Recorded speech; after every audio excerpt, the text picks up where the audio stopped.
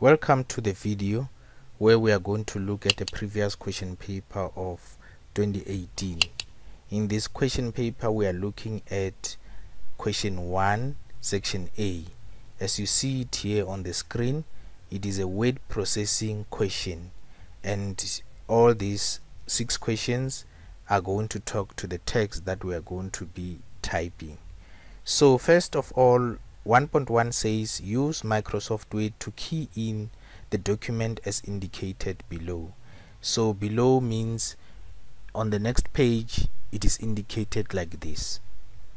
This document we have to type it in, and then we have to look at the instructions on how should it be typed so that we don't type it with a wrong font or a wrong font size. So looking at the instruction again, 1.2 says set the font to Arial 12, and then 1.3 says key in your examination number in question 1 on the first line in capital letters and center. Normally you will see that the text that you are typing is also showing all the things that must be there, because you are going to type it on Microsoft Word, and then you also see what you are typing in the question paper like this. Now we are going to make sure that it is right aligned according to 1.4, where they say right align the first paragraph, and then 1.5 says save the document as H8 1 according to your school examination regulations. So normally your ID number is what you use to save, and so that you can be able to know where it is. You save in a folder that identifies you, but in this question we are going to save as H8 and then we are going to print the document on an A4 page when we are done. So let's look at the text that we are typing. You see that there on top it is showing that you have to type your examination number and question 1. The heading H8 is what we are going to put there typing, and then we are going to end up having 2 paragraphs as indicated. So I'm going to start typing the text as you see it, but I will have to make sure that my font, according to the instructions as we see them again here, my font is Arial size 12, and then I'm also making sure that my alignment is always on the left, because that is how I start. So I'm going to quickly change now the font, and I will make it Arial by going to the font group, changing it to Arial, and then I will change it to 12, and then I make sure that under the paragraph group my font is left. So my cursor is blinking on the left because my font is left there. Then now I'm ready to type the paragraph that is displayed here in the question paper.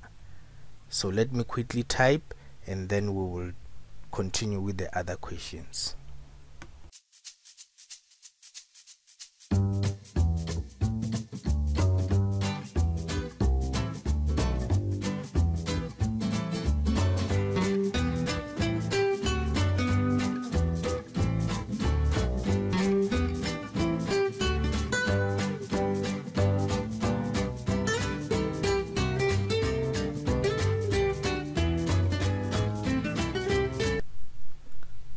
Okay, so after typing all this text in question 1, when we look at question 2, it says open the document you saved as H8 and edit it according to the instructions given below. So meaning that this we will have to save it as H8. So I'm just going to go and click file, save as, and then I will choose the location where I'm saving my files, and then this one will have to be H8. So I will go there and type H8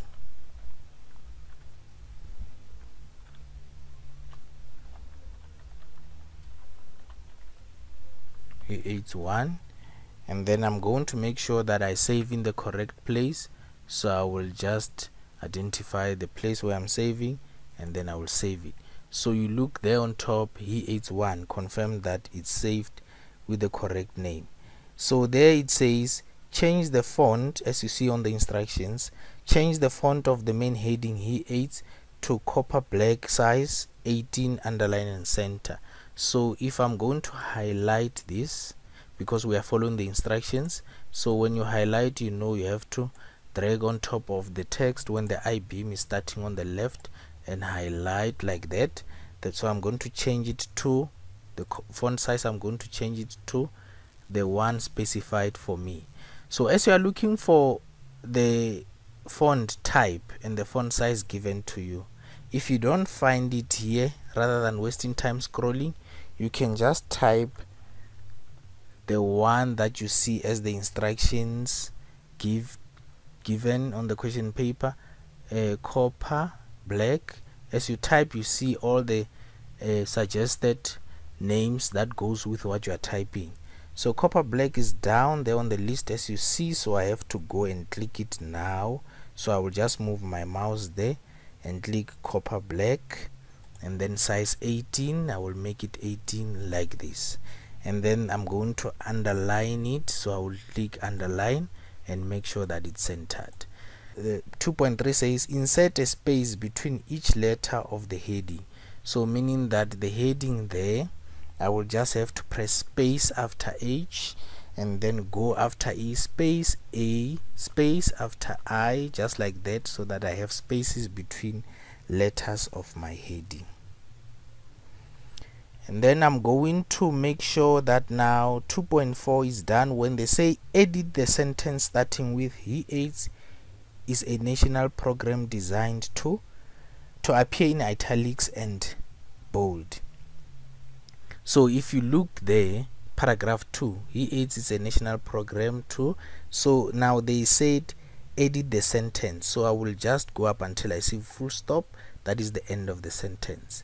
I'm going to edit this sentence to appear in italics. There I click italics, and then I will also make it bold. Then I click B, and then bold the words South African College Principals Organization.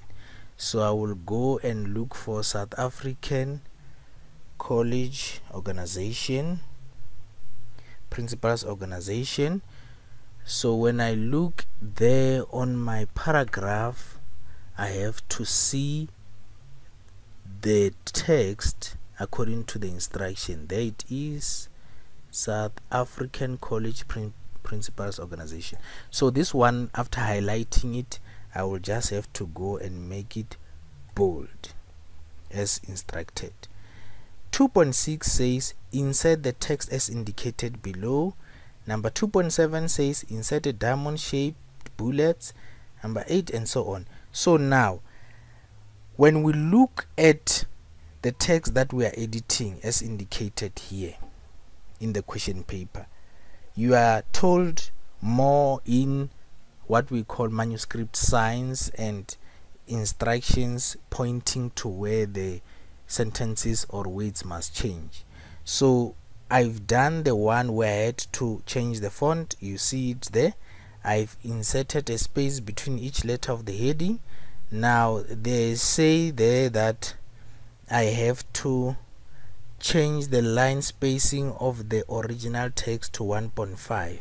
So meaning that everything must change to 1.5 line spacing. So I will highlight everything there. Then I will go to paragraph group like this, and then you will see that spacing there, line spacing, you have 1.5. Make sure that before and after it's always 0 there. So when I click OK, my line spacing is 1.5. And then on the instruction again, the second one there, it is talking about where I had to change the first sentence, change the sentence into italics and bold as indicated. I've done it. So you see that these instructions are now starting to look like the document that I'm editing here, because I'm following the instructions step by step. Now when you look at the instructions again, it says that insert a diamond shaped bullets. Now the bullets will go to the new text that we are going to type. if you see that at the bottom here of the two paragraphs there is nothing there, but on the instructions in the question paper it shows that I must add more text. So after adding the text, I will have to insert the bullets as indicated here when they say insert diamond shaped bullets. 2.8 says change the font of the inserted text to font type Palatino Linotype size 14. I'm going to do that once the text has been typed. Then underline the sentence at the last bullet starting with future beats youth. I will also have to do that one. Set the line spacing of the original text to 1.5. I've done that one. Copy the heading of the bottom of the document. Copy the heading to the bottom of the document and write align. Okay, so I'm going to do that as we continue. So now we need the text to come here, then we edit the text. After editing the text here, we will take this heading and put it below the text after the text is there. So I'm just going to click at the end of paragraph 2 and press enter twice, so that now I can be able to type the text that is supposed to actually appear at the bottom of my paragraph 2. Enter. So now here I will say first I will type what is needed, then we continue.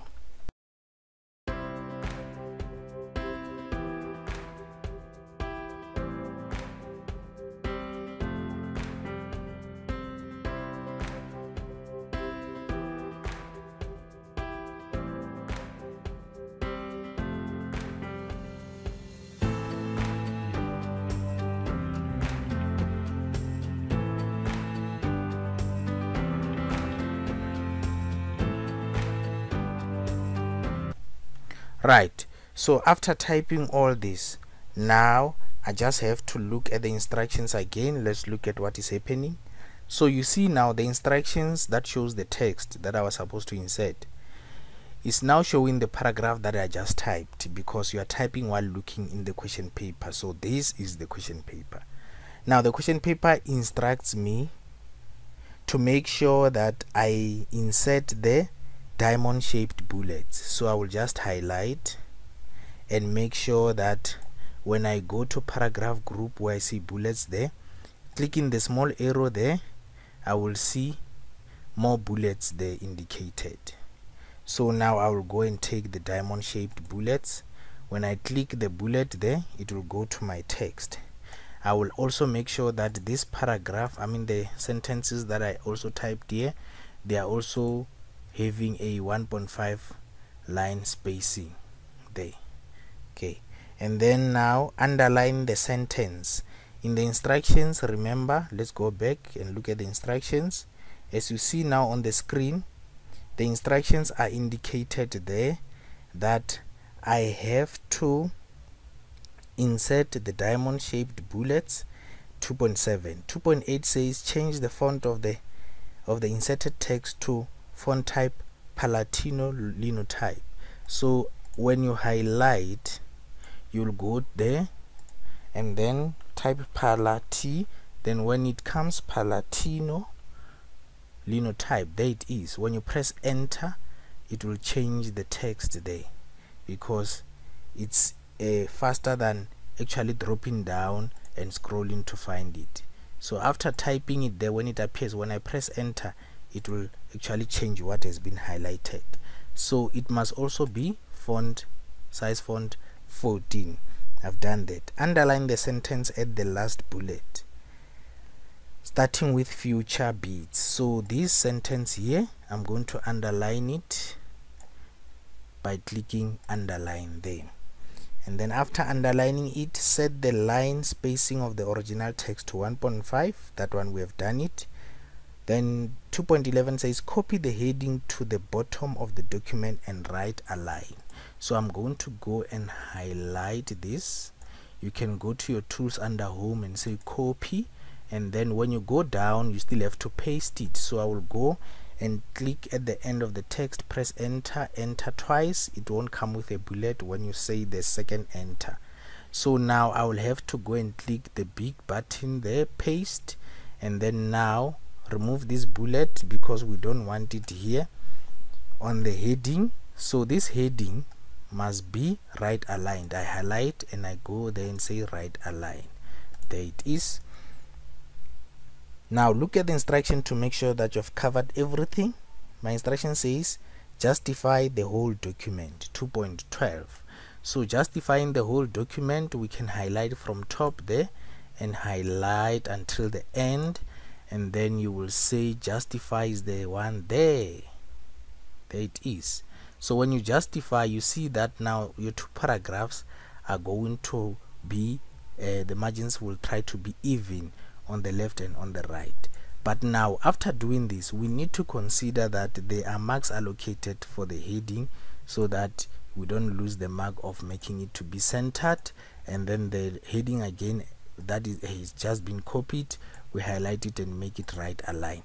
But my text, it is still justified as you see there, as it is indicated. And also on the instructions again, when they say justify the whole document. Now this one we will save it as he aids 2, and it will be our second print out of question 1. So this is question 2 printed out because question 1 was just typing without editing. Thank you for watching. This is how you do question 1 of the question paper 2018. Thank you.